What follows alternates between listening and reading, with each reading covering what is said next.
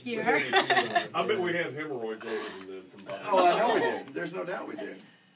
And and probably about squishy.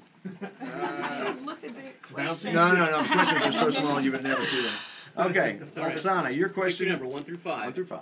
I'll do 2. 2. Excellent. At what point does a girl become a woman? Oh wow, that's kind of a hard one. That's what she said. Sorry. It was there.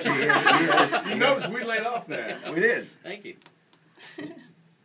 At what point does a girl become a woman?